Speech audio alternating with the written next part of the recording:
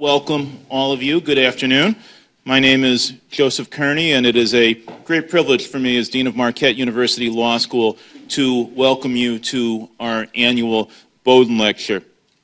Let me begin with a word or two concerning the individual in whose memory this lecture stands, Robert F. Boden, a Marquette lawyer from our class of 1952, who served as Dean of the Law School from 1965 until his untimely death in 1984. I have come to know a bit about him from a number of you, for whom Dean Boden variously was a professor, a colleague on the faculty, or a fellow member of the Wisconsin legal community.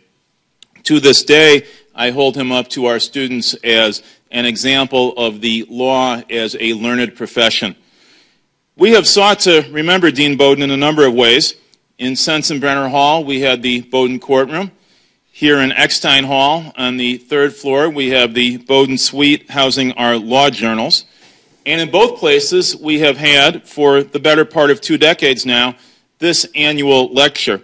Through it, we bring to the Marquette Law School community, including the practicing bar of Milwaukee, a distinguished academic from another university. And how fortunate we are this year to have with us Robert E. Scott, the Alfred McCormick Professor of Law at Columbia University. Before joining the Columbia faculty, Professor Scott served on the faculty of the University of Virginia School of Law for some 30 years, most of that as the school's Lewis F. Powell Jr. Professor.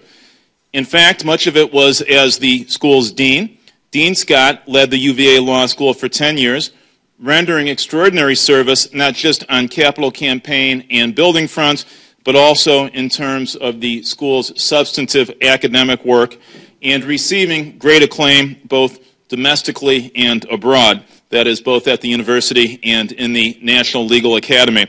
Throughout all of his ongoing career, Bob Scott has been a leading national scholar in the area of contracts. Indeed, among his academic appointments at Columbia is as director of the Center on Contract and Economic Organization. For his lecture today, Professor Scott has chosen contract design and the Goldilocks problem. So please join me in welcoming to Marquette University Law School in Milwaukee this year's Boden lecturer, Professor Robert E. Scott. Thanks, Joe.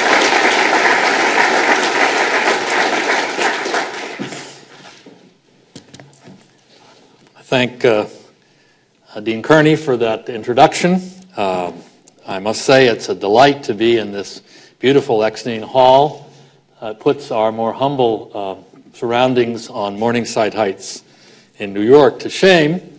And I especially want to thank all of you for coming. I suspect that more than a few of you would rather be on the road to Lambeau Field right now. But here we all are together. So I teach and write about contracts, and I've done so for 40 years. During that time, my approach has changed considerably. I used to teach contracts the traditional way. We would read cases of prior contracts disputes, and then analyzing them from a litigator's perspective, help the students reconstruct the arguments. So ultimately, I would ask, what is the argument that would have given the plaintiff or the defendant the best chance of prevailing in court? Now that's a worthy exercise. It forces the students to learn the difference between good arguments and silly ones, and it is an essential skill of any good lawyer. Moreover, it is likely to be helpful to those who end up as commercial litigators. But there is one problem. Data show that most practicing lawyers working in commercial and corporate practice are transactional lawyers, not litigators. And so over time, my perspective has shifted. And now, I do continue to have students read cases, but I now spend much more of my time with the students asking a much different question. How could we have designed this contract to have prevented the dispute from arising in the first place? This is the perspective of the transactional lawyer looking at cases from the viewpoint of a pathologist. Why did the patient die? Sometimes, of course, the answer is that a contract dispute like death is inevitable. But much more often it turns out that a well-designed contract could have greatly minimized the risk of litigation. Now, nowhere is this issue of contract design more relevant than today in the current debate over contract interpretation. Contract interpretation remains the single most important source of commercial litigation and the least settled, most contentious area of contemporary contract doctrine and scholarship, framed by the battle between the titans of contract, Samuel Willison and Arthur Corbin. Continuing to the present day, two opposing positions have competed for dominance in contract interpretation. Many, indeed most states, are like Wisconsin. They follow a traditional, common law, textualist approach to interpretation. Here, when the writing is clear, courts cannot choose to consider the context surrounding the contract. In contrast, in states that follow California, and in all states where the subject matter involves the sale of goods under the Uniform Commercial Code, courts are contextualist. Here, courts must consider context, regardless of the clarity of the written agreement. Thus, the battle is joined, text versus context. This battle over contract interpretation, which is better, text or context, illustrates a deep chasm that separates these scholarly debates over contract doctrine from the real world of contract design. The contract doctrine purports to address a single question. What should courts do? Should a court adopt a hard or a soft parole evidence rule? Does the common law plain meaning rule continue to apply? Are merger clauses conclusive evidence that the writing is integrated? But the design choices that lawyers make for their commercial clients are motivated by quite different considerations. Transactional lawyers who design contracts for sophisticated parties are much more concerned with managing the role of a court in resolving contract disputes than they are over styles of contract interpretation. And designing a contract that successfully manages the court's role is not an easy task. The fundamental challenge lawyers face in designing a contract is that contractual obligations are agreed to ex ante, at the time the contract is formed, but are enforced ex post, after the transaction is broken down and the parties are litigating. Now, because courts have the benefit of hindsight, the ex post world sometimes, though not always, resolves the uncertainties of ex ante contracting. In order to resolve those uncertainties, however, courts must be empowered to interpret contract terms.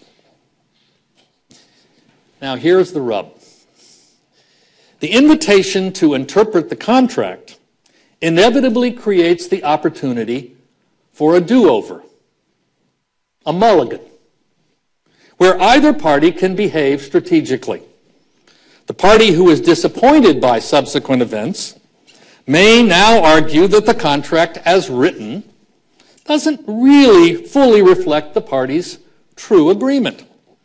And conversely, the party who was blessed by fate may argue that the contract as written is exactly what the parties intended, even though it appears in hindsight to lead to completely unreasonable results. Anticipating this problem, the challenge for the transactional lawyer is to choose between two very different options. Either to expend costs in negotiating and drafting in order to devise innovative contract terms that reduce the likelihood of future strategic behavior, or postpone those costs and delegate discretion to a court to later root out and deter this strategic behavior once litigation arises. Now, there are several reasons why contract doctrine doesn't provide any guidance on how best to respond to this challenge. But one in particular stands out. Contract law scholars have failed badly in understanding the causes and effects of contract breach. The difficulty starts with a misspecification of the problem. It is simply incorrect to think of contract breach as being either an action or an inaction by a party who thereby fails to perform her contractual obligations satisfactorily. More properly, breach is a legal conclusion reached by a court that is charged with the duty of resolving these private disputes. So let's ask the question more precisely. Given the coercive power of the state to enforce contracts and then to award compensatory damages, why do parties ever breach? There are three major explanations. First, many breaches are inadvertent. That is, parties breach because they are unable simply to provide a timely and conforming performance. Now, for our purposes, it doesn't matter why. It could be failures in production or supply or any other host of external shocks that prevent full and complete performance of the contract. In any event, inadvertent breach does not implicate contract design, at least not directly. But what about advertent or purposive breaches? Here there are two candidates. One hypothesis, very popular among contract scholars, can be traced rather directly to an article that Charles Getz and I wrote 35 years ago. Developing an idea first suggested by Robert Birmingham, we coined the phrase efficient breach. Efficient breach theory was based on the premise that a contractual obligation is not necessarily an obligation to perform, but rather is an obligation to choose between performance or the payment of compensatory damages. Getz and I explained the standard default rule of expectation damages by hypothesizing, and I quote, that breach occurs where the breaching party anticipates that paying compensation and allocating his resources to alternative uses will make him better off than performing his obligation, unquote. Well, you will forgive false modesty. It was a nice try, but as a matter of fact, it doesn't fit the data.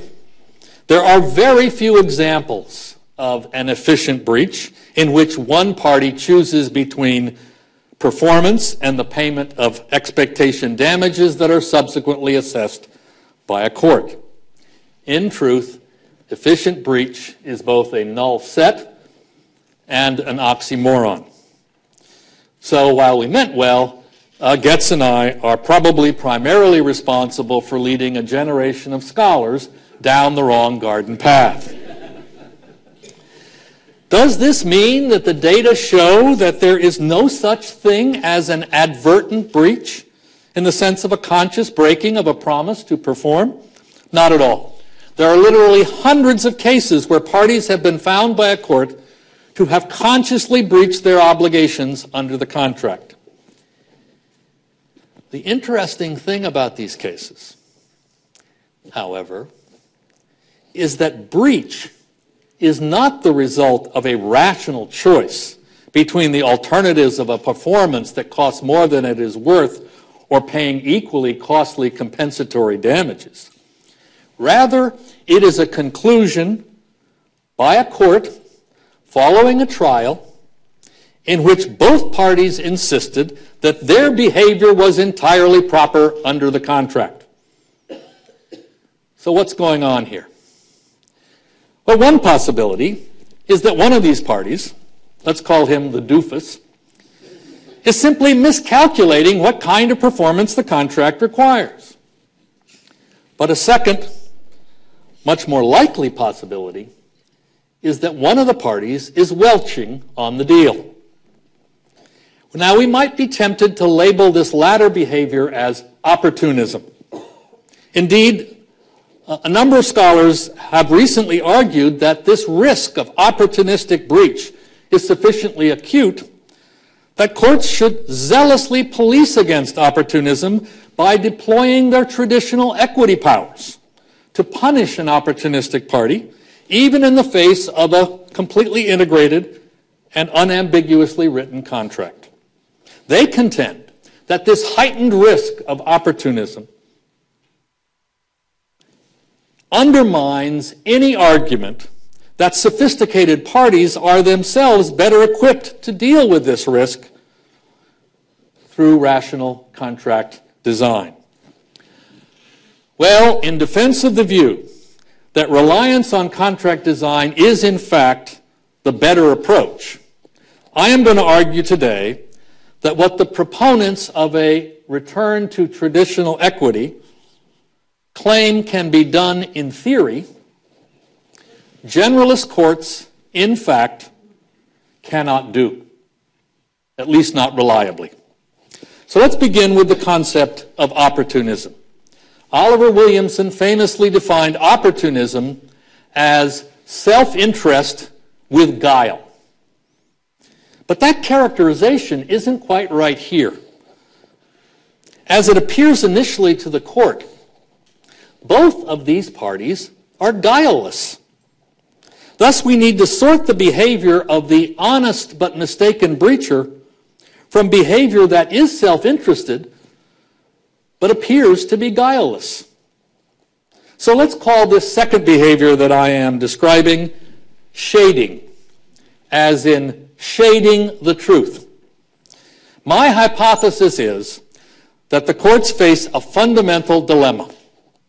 First, that shading behavior is ubiquitous, and second, that it is nearly impossible for a court to sort out who is the doofus and who is the shader. Now let me take a moment to try to defend both of these propositions.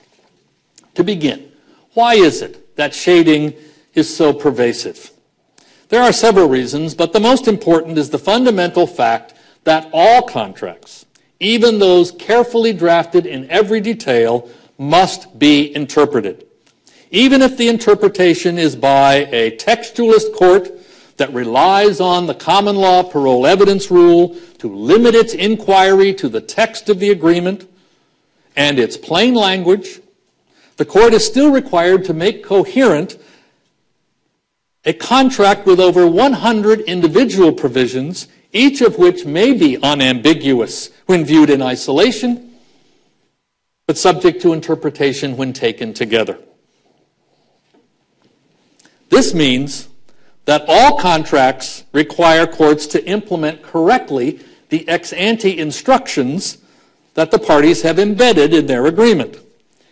Now, these instructions can either be framed as what we can call hard terms, precise, bright-line rules, such as, for example, the widgets must have a tolerance of 1/100th of an inch. Or they can be framed as soft terms, broad general standards, such as the widgets must be of mercantile quality. But whether hard or soft, here's the dilemma. One party or the other will obtain a substantial advantage whenever there is a substantial or significant exogenous shock. So, for example, if the terms are hard, the party with the apparent benefit of this bright line rule can extort rents by refusing to adjust in ways that would reduce the ex post losses of his counterparty. Let's call that type 1 shading. Shifting advantage to the counterparty by substituting a soft standard in place of the bright line rule merely creates a moral hazard risk on the other side, inviting a losing party to exploit the court's discretion by persuading it to reallocate losses that were in fact allocated to that party by the contract. That's type 2 shading. Second, shading is not only pervasive, but it is also extraordinarily difficult to detect. And that is because the shader is often entirely sincere in her belief that she has complied with the contract and that it is the counterparty that's the breacher. Now here there is a phenomenon that every good commercial lawyer here well understands. The behavioral reality is simply this, that agreeing before the fact to bear a low probability, long tail risk is quite a different matter from being willing to absorb the entire cost once that risk materializes. The prospect of suffering large ex post losses can produce a form of cognitive amnesia, in which both parties are convinced that their behavior is entirely consistent with their contractual obligations. So what is the court supposed to do? As I mentioned earlier, several scholars have recently argued for this return to traditional equity. On their view, courts should make a Solomonic determination of who is the likely opportunistic party, make their call, and then impose sanctions independently of what the contract appears to require. But before we endorse that approach, we must first answer a key empirical question. Can generalist courts find the shaders among the doofuses? To begin to answer that question, I've assembled a data set of 75 randomly selected contract disputes where the issue before the court in each case was who breached the contract. And I tested two hypotheses. First, that disputes in which a party could plausibly be guilty of either type 1 or type 2 shading are very common.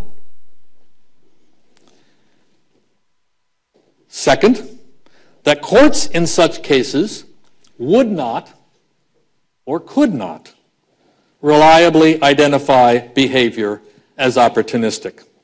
Now, the tentative findings are consistent with both hypotheses. 46 of these selected cases involved claims that the counterparty's behavior could plausibly have constituted either type 1 or type 2 shading. And in 19 of these 46 cases, at least one party alleged, either in the pleadings or in the briefs, that their counterparty's claims were opportunistic. Yet in none of the 19 cases alleging opportunism did the court either explicitly or by inference identify this behavior as opportunistic behavior. To be sure, these results are only suggestive. These courts could be resolving the doofus shader decision sub rosa, but merely declined to identify it explicitly. But I think we would agree that at best, the judicial silence gives us very little confidence that courts can do what many scholars are asking them to do.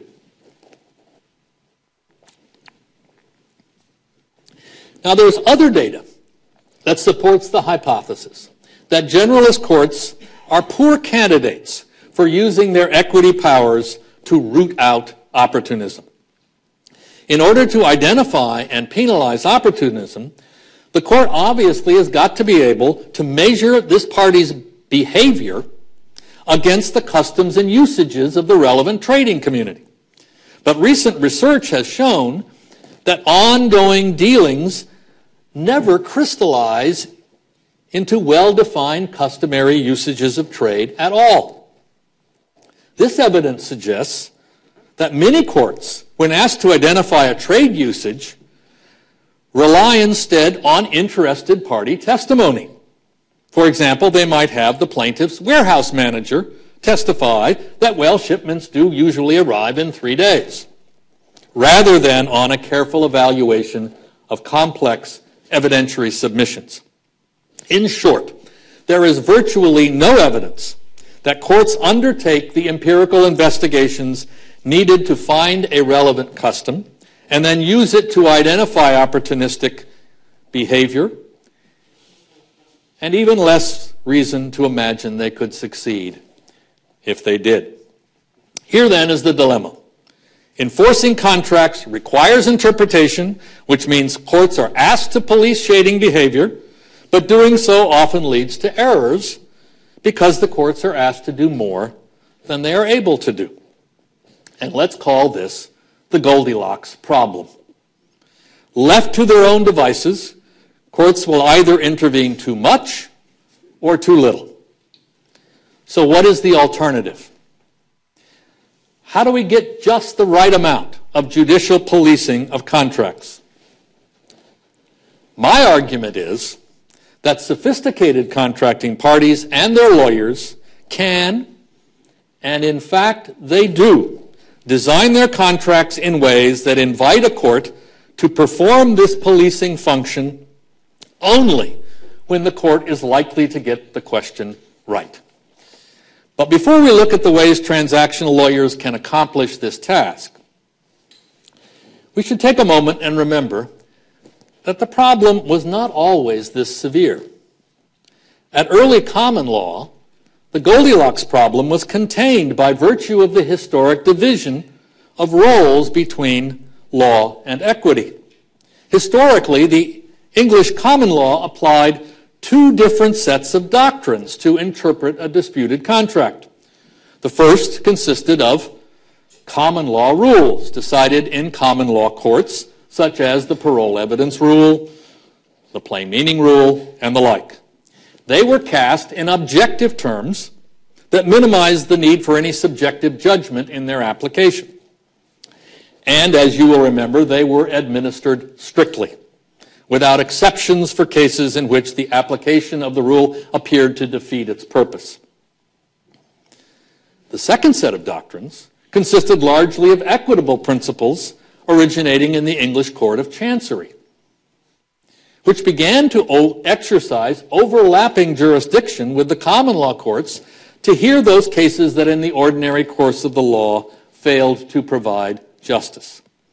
Now, the Chancery's willingness to provide an independent and alternative forum stemmed from the perception that the common law courts were incapable of policing opportunism because of their strict, rule-bound inclination to apply the law rigorously without reference to the context at hand. The Chancery's sole focus, in contrast, was with the equities of the case at bar. And indeed, you'll remember that for many years, the Chancery's rulings had no precedential effect, which freed the Chancery from any concern that its rulings could undermine the consistency and predictability of contracting. And important for our purposes, there was one key additional fact.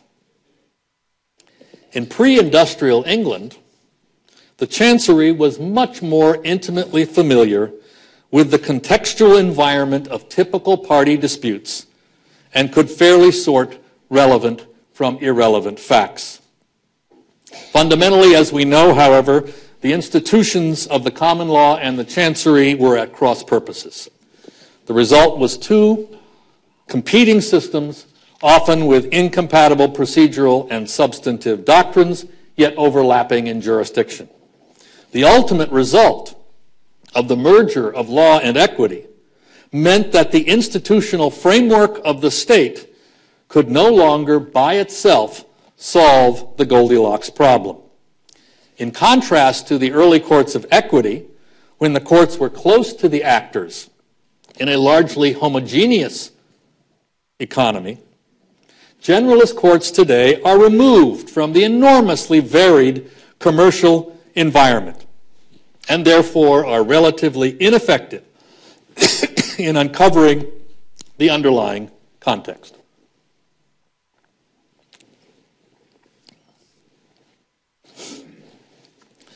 So let's abandon the question the commercial litigator might ask.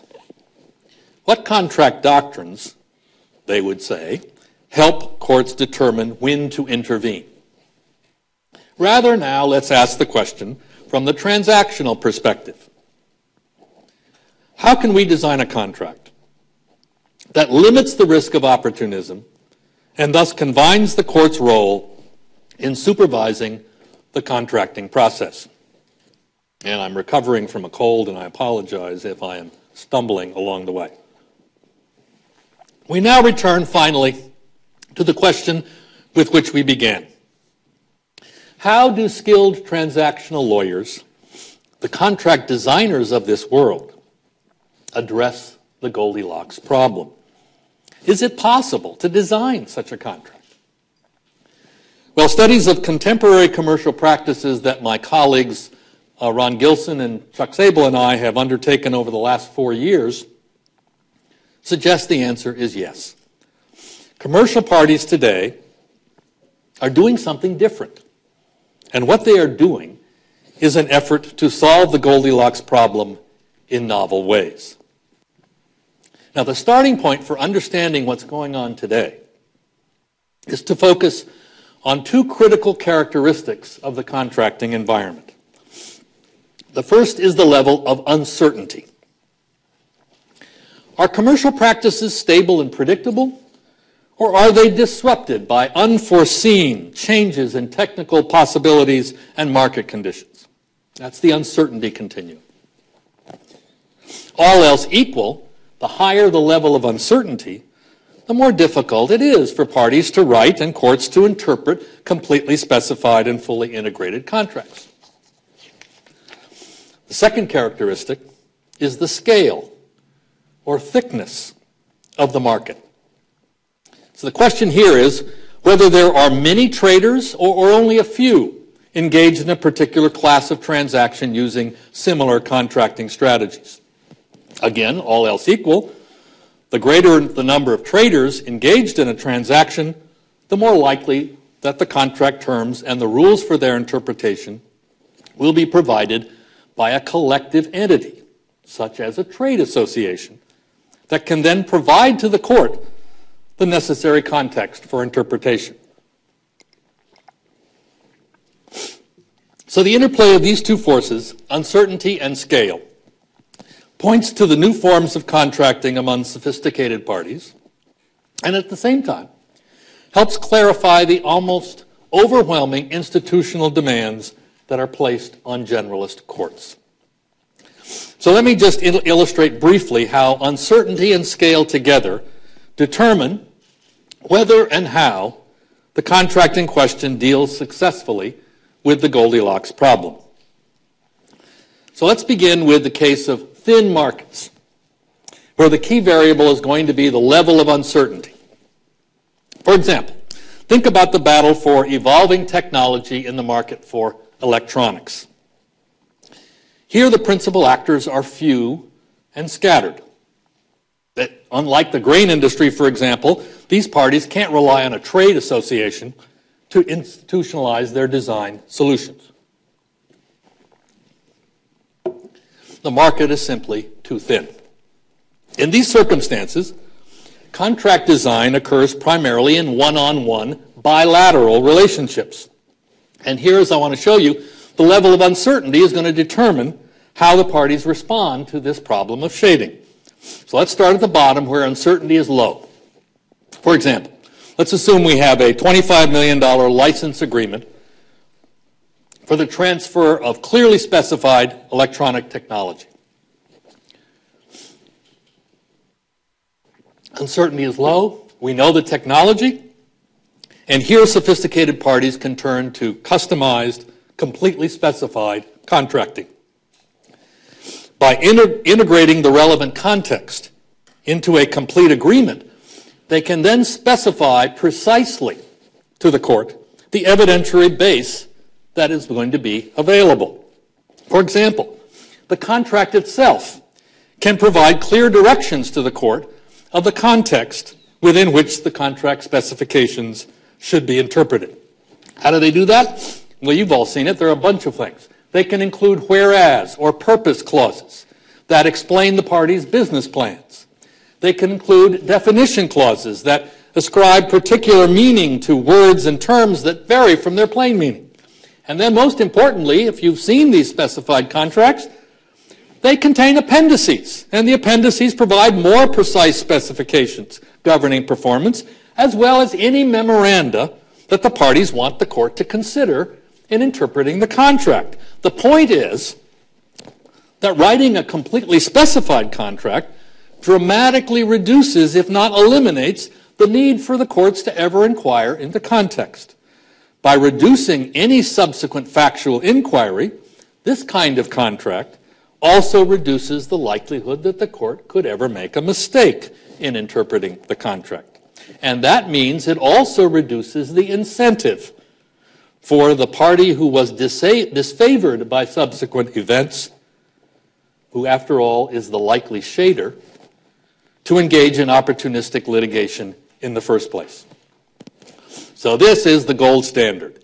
In the setting of a completely specified contract, courts are less mistake-prone and parties are less likely to encourage mistakes, resulting in less risk of judicial error.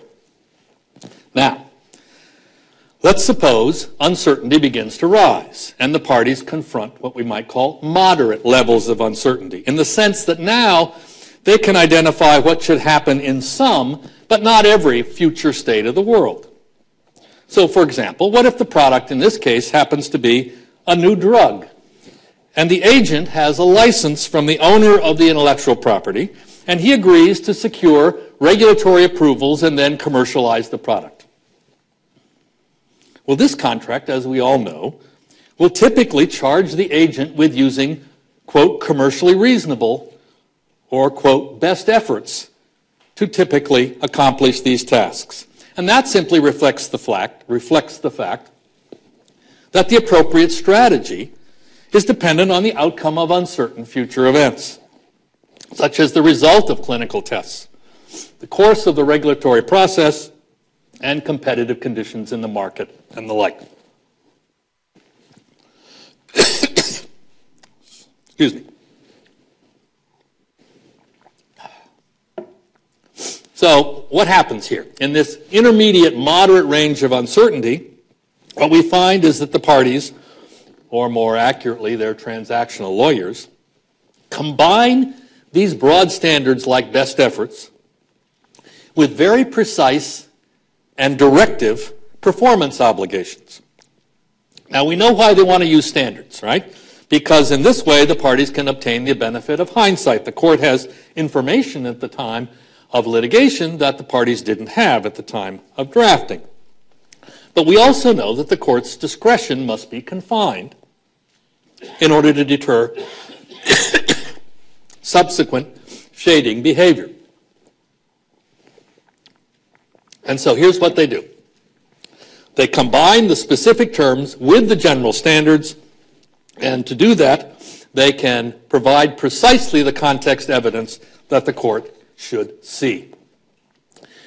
Now, when and to what extent parties use these broad standards depends, therefore, on how effectively this contract can be designed to reduce the risk that a court can be misled by an opportunistic party to misapply the standard.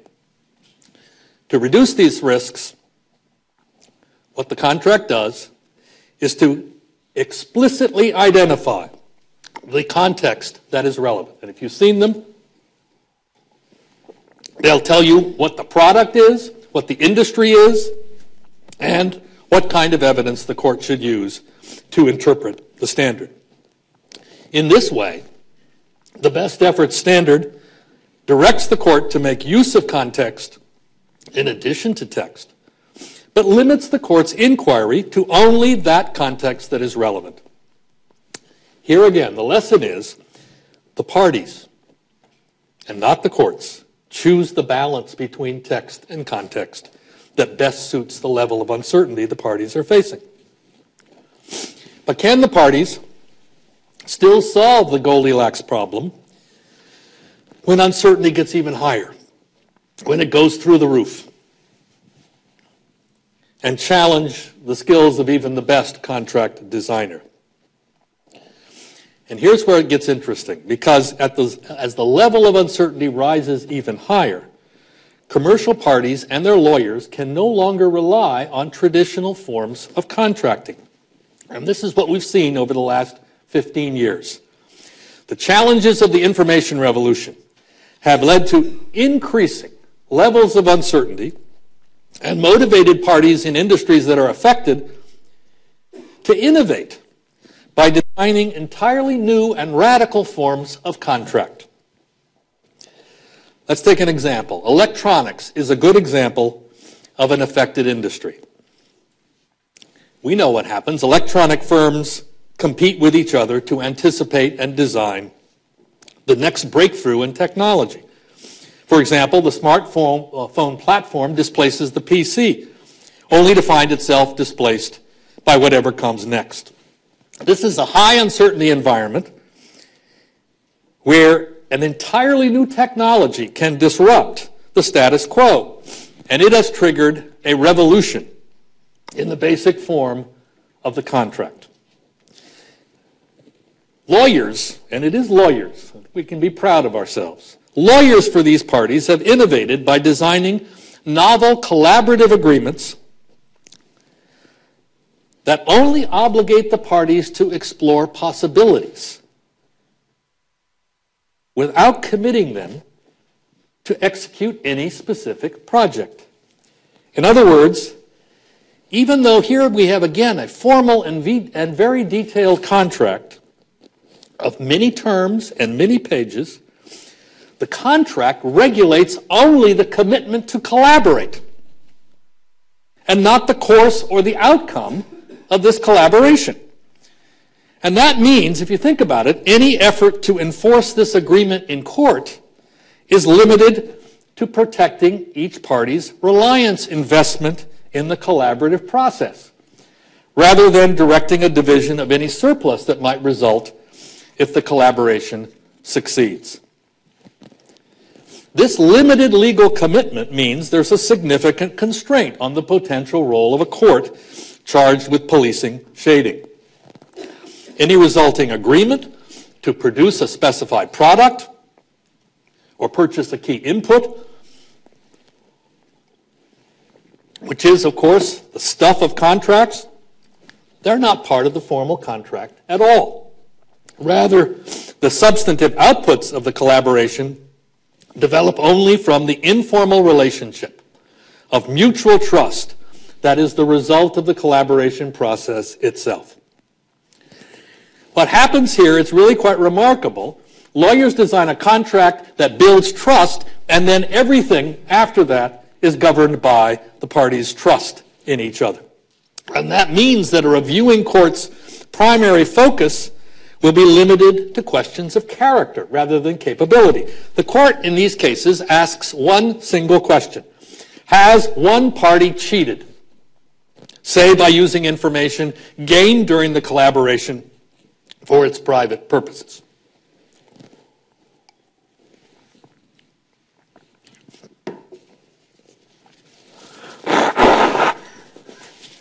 Let's turn now and see how scale, the thickness of the market, changes the landscape of contract design. So let's turn and consider the market for key commodities like grain or cotton. And here we encounter a thick market. The costs of design can be spread when the market is thick, in the sense that many actors face similar risks, and they stand to benefit from concerted responses. What happens in this environment is that the parties can institutionalize their contract design through the collective action of industry associations. Once again, the design challenge will vary depending on the level of uncertainty. But scaling the contractual product permits novel responses to the Goldilocks problem. So let me just quickly tell you how this works. Notice how scale can change the parties' design responses even in low uncertainty settings. So let's assume we're in a particular industry where the practices are very stable, everybody knows them, well understood by the community of traders. Nevertheless, a generalist judge can't be expected to have knowledge of these embedded trade practices or be able to conveniently obtain the information needed to make an accurate determination of which party is the shader. So the trade association has to cope with judicial ignorance while at the same time create a framework that reduces the risk of shading. What happens? Well, this motivates the trade association to engage in innovative design. And the result is this. These trade groups have chosen to rely on expert arbitrators to strictly enforce industry-approved, standardized contract terms. They regularly update the terms to keep them current with practice as it evolves. And in this way, the trade group enlists the third-party decision maker with a very limited charge. Just monitor the shading risk by holding the parties to the strict terms of the contract. That's the only question. But you say, well, wait a minute, what about context? What about the party-to-party adjustments that are always necessary as change conditions affect performance?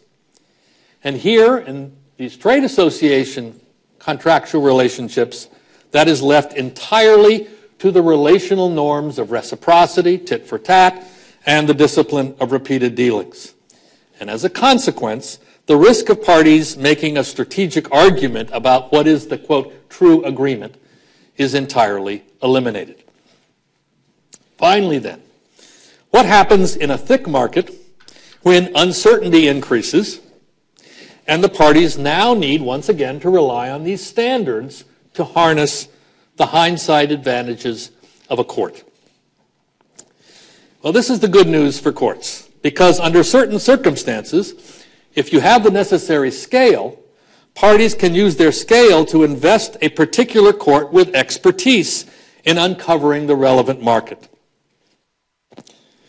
For example, as we most know, intimate familiarity with the evolving commercial practice can permit an expert court like the Delaware Court of Chancery to reliably recover the always evolving contextual facts needed to resolve fiduciary duty disputes. So the courts in these areas of geographic concentration of similar contracting parties can, over time, develop both judicial expertise in the subject matter and a body of precedents that can parallel what the private regimes do with trade associations.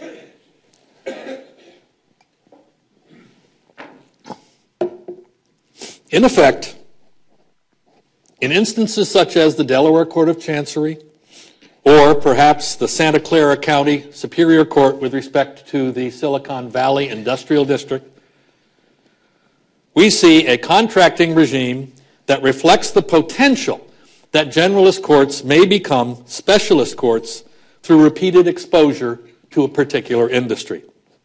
And under these circumstances, a court can develop the expertise to police shading effectively and thus help parties in their quest to solve the Goldilocks problem. These examples are only illustrative of the many variations in contract design where transactional lawyers today have relied on both experience and intuition to innovate. The central idea that I want to share is that the level of uncertainty, the thickness of the relevant market, will determine the range of design strategies that are found in contemporary commercial transactions. This relationship between uncertainty, scale, and the form of the contract vividly illustrates the problem confronting generalist courts in assessing how to cope with the risks of opportunistic behavior. Because the role of the generalist court will differ across the various dimensions that I have outlined. But in all events, as we've seen, it will be much more restricted than the standard account under which a court is supposed to fit innovative forms of contracting into the traditional categories of common law contract doctrine. If a central goal of contract adjudication is to enforce the contract in the context that the parties have provided, then the courts need to defer to the context that the parties have given them. To do that, both judges and contract theorists will have to attend to the unique characteristics of the novel contracts currently being designed by transactional lawyers. Thus, in this environment, courts must practice the passive virtues because it is the parties, not the courts, that drive the innovation in contract design. Thank you very much.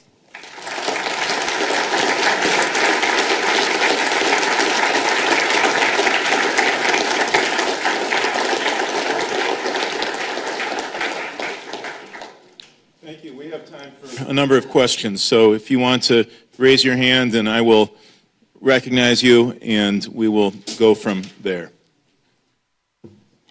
Yes, Judge Clavert, if you could press the rim of that microphone, not the top, the rim, and hold it down, it may work. If not, we'll be able to hear and repeat it. Are you arguing for forum selection clauses? I absolutely believe in forum selection clauses. But, you know, look, I'm a autonomy kind of guy. I believe that commercial parties get to decide how to make contracts, that as long as they are legally sophisticated parties represented by good counsel, they should have the right to choose the environment that they want, and they ought to have the right to choose the forum that they want. So I'm a big fan of forum selection clauses when it comes to the class of contracts we're talking about. One of my big pet peeves is that we confuse the ability of sophisticated, legally sophisticated parties to design their own contractual relationships and have that relationship enforced from an entirely separate problem, which has really little to do with contract law and is about regulation, and that is the rights of consumers or legally unsophisticated parties to be able to make sure that they are not exploited in the process. But I want to make that separation, and with respect to legally sophisticated parties, I do want to argue for their freedom to make the choices that they think best. Thank you. Other questions? Yes. Here in Milwaukee a while back, we tried to have a specialist court for commercial disputes, and nobody used it. And I was wondering if you're aware of other parts of the country where they've done that and people actually did use the courts. Well, we have one in New York. We have a commercial court now in New York, which is quite heavily used. Now, you know, New York, particularly in New York City, we're pretty parochial folks, and we think that the world ends at the Hudson River. But the New York legislature has worked very hard to create a market so that New York lawyers can prosper. It's true. There's a statute in New York. There's a statute in New York that says if the amount in controversy is over $250,000, anybody, any two parties, can choose New York courts and New York law without any contacts or anything else, right? So by inviting people to come in, maybe the end result is, and we'll create a commercial court, and you know, it's kind of like Kevin Costner, if you build it, they will come. But it's certainly working in New York. That happened in Wisconsin, and the Wisconsin courts would call that unlawful. That statute would be subject to the reach or the constraints of the due process clause. As a civil procedure professor, I feel the obligation to point out. Other questions for Professor Scott? Yes, please. Is the use of arbitration limited to this one category where you mentioned it, where the trade associations and stuff? Well, this is Professor Bill Whitford from the University of Wisconsin at Madison, an old friend of mine. And because I recognize you, Bill, I didn't get the question, so you're going to have to. He's been lying in wait for you to come to Milwaukee so he could ask you this question. This has to do with just the use of arbitration. Yeah. And I'm wondering if it's limited to the trade, kind of thick market kind of where the trade associations and stuff. Yes. Or actually, will you find the use of arbitration in your thin market? It is to some extent although it is not as ubiquitous in the collaborative contract regimes we've studied, particularly in the pharmaceutical industry where there's a lot of these collaborations. Big pharma, little biotech get together and collaborate. The they do specify arbitration as the decision making. Not universally, but it's pretty commonly done. But it is not ubiquitous. It's common, but not ubiquitous. In the trade association studies, it's almost universal. I get a follow-up? Please. Yeah, you can. A follow-up question is this. Do you find any correlation between the degree of drafting that goes in an effort to kind of control the decision maker with respect to context? Any correlation between whether or not arbitration has specified? Oh, that's an excellent question, Bill. Would be if there's arbitration, there would be. Yeah. The question is whether or not there is, in what we've looked at, any correlation between the degree to which the contract has been drafted in a way that combines general standards with precise terms in order to build the context into the standard, and the choice of arbitration. And I'm embarrassed to say I haven't asked that question of myself, so I don't know the answer, but it's a terrific question, and we do have the data to try to find it out. And I will. It's a great question. We have time for a couple more questions. Yes, Nadel. Professor Grossman. Either will work. That was a great presentation. I'm curious if you would view as a separate factor, if you're looking at the thinness of the markets, the uncertainty, but also the bargaining position of the parties, because I think like in certain types of transactions, you might have like a thick market, repeat players, like a borrower lender, but lender is almost always in the superior bargaining position, and so you see sort of vague standards no matter what, even though there could be a decision. And I'm just curious if that would be. Yeah, no, I left out a couple of the difficult questions, and that certainly is one. As you may know, another area I study, which is an area far removed from the one we're talking about, is sovereign bond contracting. And there it's one-sided in a somewhat different way. The issuer basically decides the terms and isn't negotiating with anyone. And the interesting thing there is the terms don't change, even though the circumstances would seem to require the change. Some of you heard about the Argentina litigation that's roiling the sovereign debt markets. So there's no question that if the deal has not been negotiated between legally sophisticated parties, you're going to get differences in terms of the nature of the terms that are distributional, as opposed to surplus enhancing, where one party is prepared to deal with or accept a contract that isn't as designed as effectively as you want because they think they're going to get an advantage. It's like building a house that where my room is twice as big as yours, even though that makes the house ugly because I get the bigger room. I mean, you are right. Those distributional concerns exist even in sophisticated transactions. So my effort to divide the world between legally sophisticated and legally unsophisticated is a useful heuristic, but you would be correct to say that there are lots of transactions that don't fit beautifully that way. I think we have time for one more question. No one wants to accept that august responsibility. So let me say several things. First, thank you to all of you for being here for this year's Robert F. Boden Lecture. I'm really grateful that you would spend some time with us here in Marquette University Law School.